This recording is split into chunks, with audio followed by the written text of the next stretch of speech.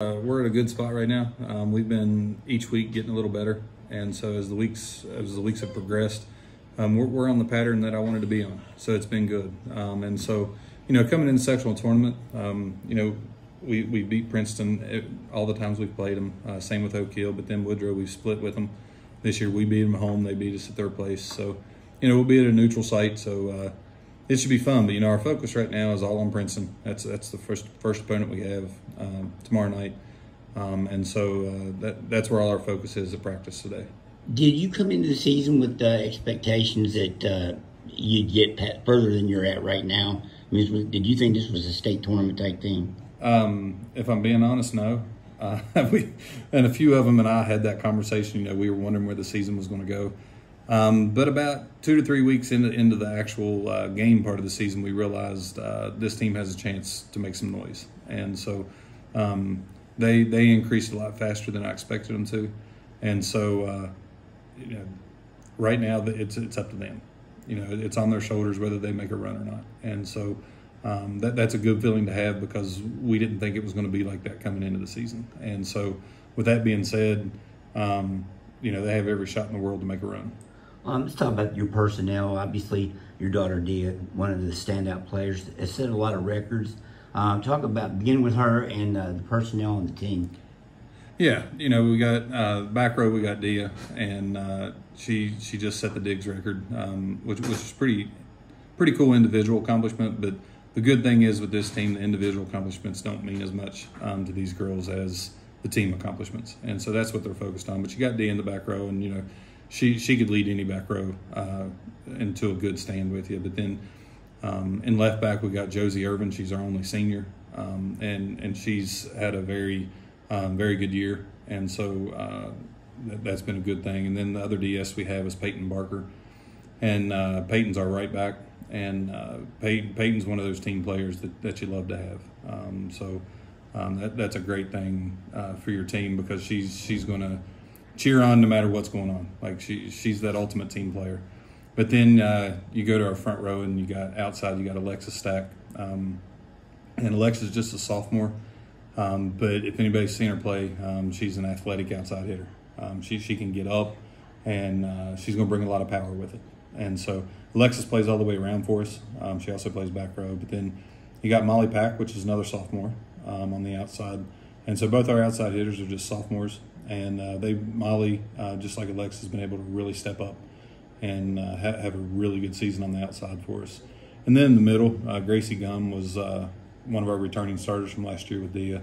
And Gracie has, met the expectations and beyond of what we had for her this year.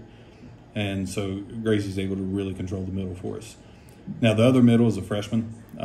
We kind of threw her into the wolves at the beginning of the season. McKenna McClure, a lot of people remember her sister, Haley McClure, that played volleyball and basketball here. But McKenna could really, she's going to be just as athletic as her sister was. And so she uses that athleticism to her advantage, and that's what we need her to do. And then on the right side, we have Jenna Groves, which is another sophomore, and Jenna controls that right side spot for us. And then the other right side we have, which plays all the way around, is Haley Irvin, which is Josie's little sister. She's a sophomore. And Haley plays all the way around, setting a 5-1 for us. And she had never set before until this year, and we kind of threw her into it, and she's done a fabulous job with it.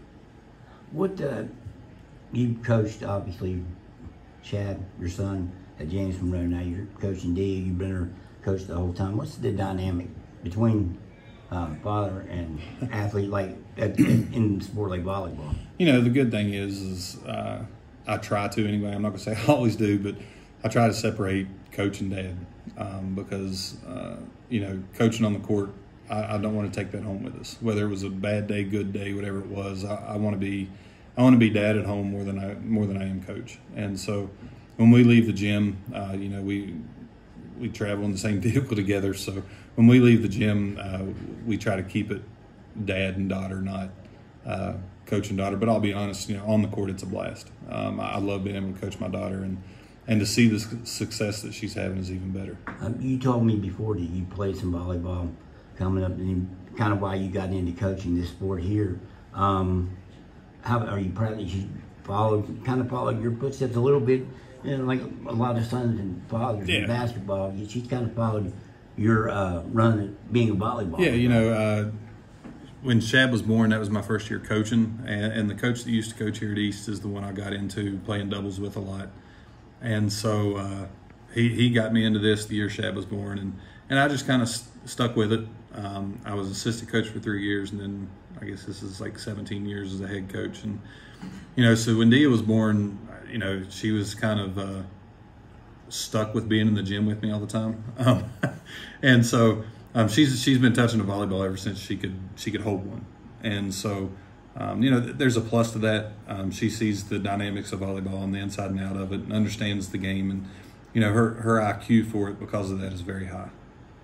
Is that what makes her the player she is? I mean, and a record setter now. You can talk about some of those records too, but is that what makes her? All the top 2 players in digs that she just passed this past weekend is Abby Anderson and Abby Brown, and both of them went on to play at the college level. And what set them apart was their volleyball IQ also. They both had the skill too, just like Dia does. Dia's got the skill. But if you have the skill and not the IQ, it's the reading of the game. It's only going to take you so far. And Dia, just like those other two, is able to really read the game before it happens. And so, we talk about it in basketball sometimes where the game slows down to certain players. That's what I feel like it is with Dia. I feel like she's, the game is slowed down for her where she's able to read it before other people are. And so obviously you'd like this team to make it to the state tournament now that they're ahead of where you thought they were. Yes. You think that's more of a goal at this point now that you can do that, especially the fact you split with Woodrow. Yes. It's 100% goal. And like I said, at the beginning of the season, I didn't think I would say that, but it's 100% a goal now. But just because they know they can. Now, does it mean it'll happen? No. I mean, you got to earn everything you do. And so, but it's definitely a goal with the team. We've talked about it the past couple of weeks. And so the goal right now is to try to win sectionals. I don't want them to look too far past that. And so because, you look too far past that, a lot of things are going to happen. And so that's why today at practice, we've got to focus on Princeton and Woodrow, just in case we win the first one. We're going to play a second game tomorrow night. So you kind of have to split your practice and play a little bit of both. But the main focus is Princeton right now. All right, Matt, I appreciate it. Thank you, Dave. Always nice.